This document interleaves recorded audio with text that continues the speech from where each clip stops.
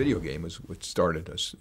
You know, Jordan came in, pitched a very compelling story, and then he wrote the first screenplay, and then we brought some other writers in who kept, you know, adding layers to it. So, you know, the world was so wonderful, and I found this book called The Orientalists, which is all these paintings from that period or about that period that were just spectacular. Prince of Persia, as a video game, was really inspired, you know, by the old tales of the 1001 Nights, and you know, to research it, I went back to those tales and to the Shahnameh, the Persian Book of Kings, you know, which is just this great world, you know, of legends and heroes, and a lot of that found its way into the movie as well.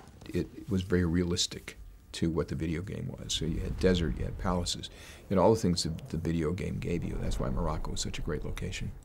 To actually shoot the movie on location in Morocco with these ancient cities and the incredible desert landscapes just really brought an element that was beyond you know, what we could create with pixels on a screen. I chose to shoot the film in Morocco after thinking about several other places. I thought about Jordan, I thought about Israel, I thought about Spain, all of whom have deserts.